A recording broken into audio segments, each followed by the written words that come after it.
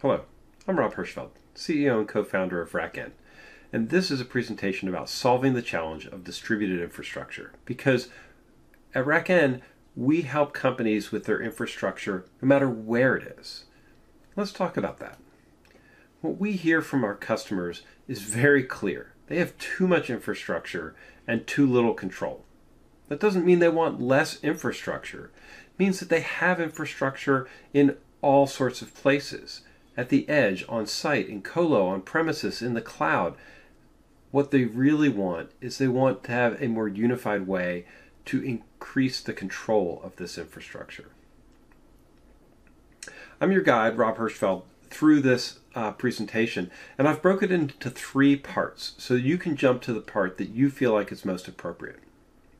In part 1, this section, we're going to be talking about the intro and approach of how RackN solves this huge distributed compute problem. Then we're going to dive into the technical details of how we've solved it. And then finally, we're going to have a demo. So before you think about anything else, it's important to ask yourself, why is infrastructure so hard? And what we see is that while companies have many types of infrastructure, they don't have a consistent way to solve that problem. It's all fragmented, it's distributed, it's unpatterned. They keep reinventing solutions to problems for every type of infrastructure they have. And that means there's a huge amount of operational complexity, and we see that as a really significant problem. RackN approaches this with distributed infrastructure management technologies and processes. And our success cycle is a proven approach that takes infrastructure as code into very depths of solving these problems with you at your company. And the number one thing for us is we're not trying to create a single infrastructure, have you move everything to one cloud or move everything off of the cloud or buy only one type of server. That's really not what the solution is. What we are working to do is reduce complexity without requiring uniformity of a solution. And it's important to note here that RackN is not a service provider, we're not a hosting provider, we're not a data center company, we are a software company. So when we help you solve this problem, it's your operational control at all times.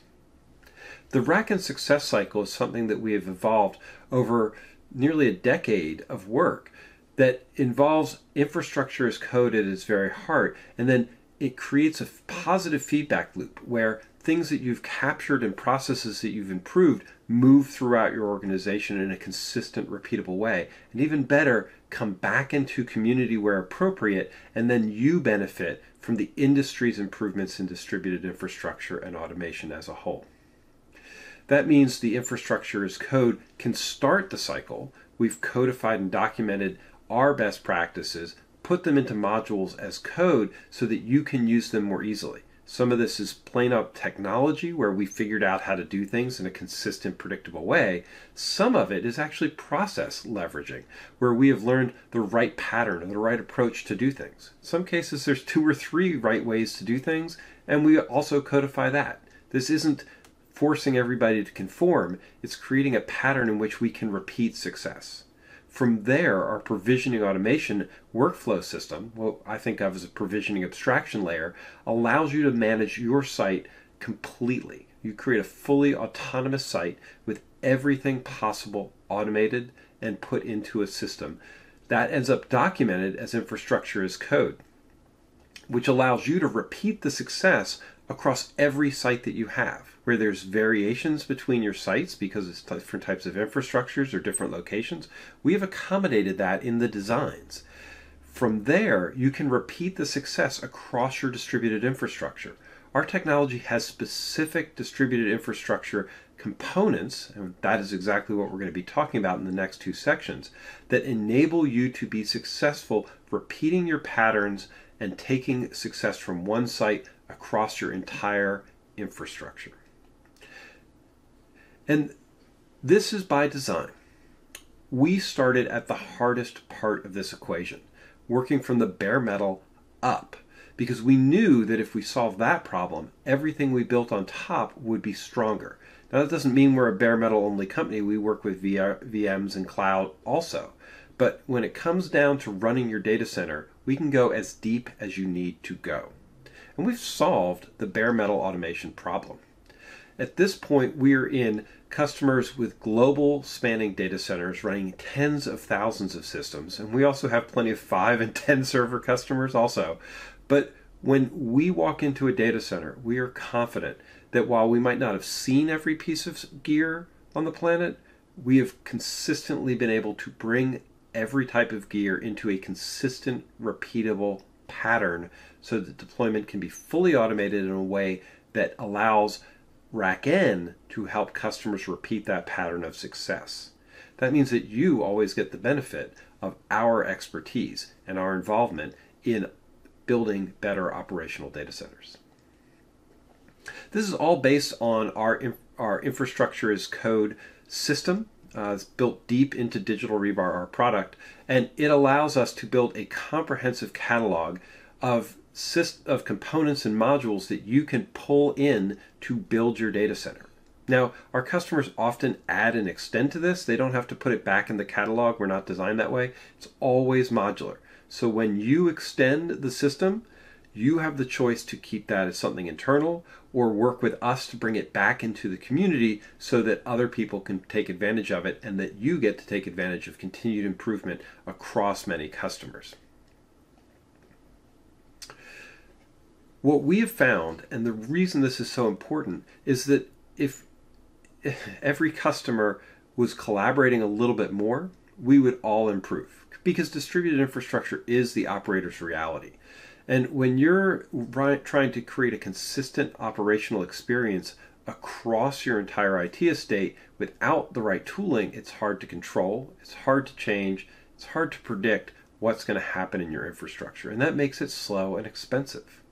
And we don't see that as acceptable. Our customers have told us very clearly that they want a consistent IT estate across all of their IT infrastructures. They don't want to care if it's cloud or VMs or physical colo on premises or an edge site with specialized hardware. That doesn't work. Business owners get frustrated because each system is different and they can't create a single view. They don't know what's going on. They can't, and technical owners are overwhelmed because, frankly, they have to spin up new skills every time they walk into a new infrastructure site or type, and that's not a sustainable pattern. It's always interesting and useful to pause for a second.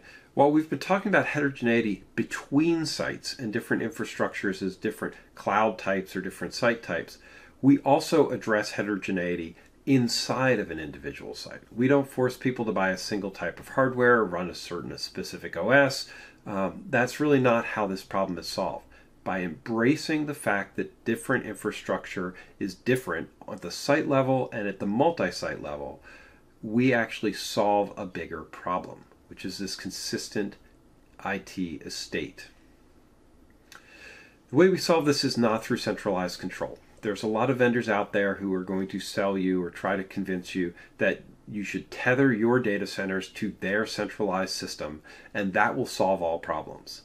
And it does for that vendor because they increase their portfolio, but it's very difficult to create things that fit your IT needs out of this model. Also, they have to penetrate your firewall, you have to give up keys and control, and frankly, this is very difficult to scale in a reliable way. Our strategy is to work with our customers to have a decentralized management model where they maintain control. And what we've heard very clearly is that choice, I want to choose my vendor, I want to choose my infrastructure type, I want to choose my infrastructure location and requirements, and then control that and keep my team in the loop and responsible, and keep the secret data and the protected information I have under my control. And then do that in a consistent way.